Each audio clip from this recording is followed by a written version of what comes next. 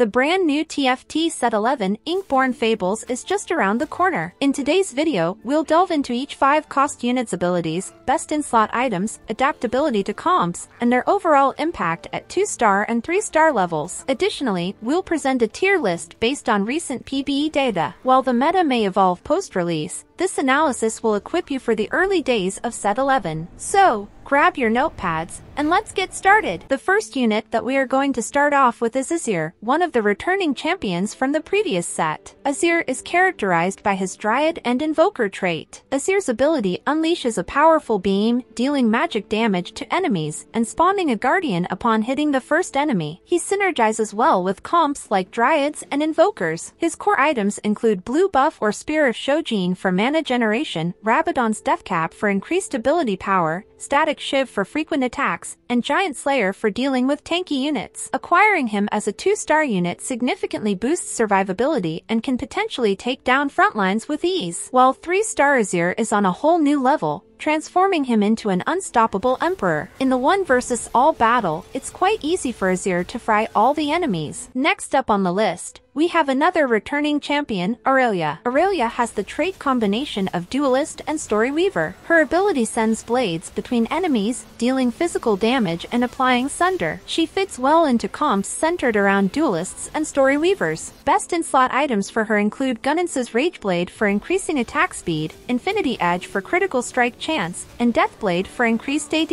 Acquiring her as a 2-star unit notably increases survivability, dealing attacks right into the backline, while 3-star turns her into a high-mobility assassin. Still, in 1 versus all battle, Aurelia is not preferred. Moving on to our next champion, Set, who belongs to the Fated, Umbral, and Warden traits. Set's passive ability triggers at the start of combat, causing him to squat adjacent units in the same row, granting him bonus AD and health. His active ability allows him to slam the current target forward, stunning them and dealing physical damage. He synergizes well with Fated comp as he gets Omnivamp as the Fated bonus. Also works well with Porcelain Ash comp. Optimal items for Set include AD-based items such as Bloodthirster, Titan's Resolve, Hand of Justice, and Infinity Edge. Acquiring him as a 2-star unit significantly provides a strong frontline, while reaching 3-star transforms him into an unstoppable force, carrying the whole board into his arms.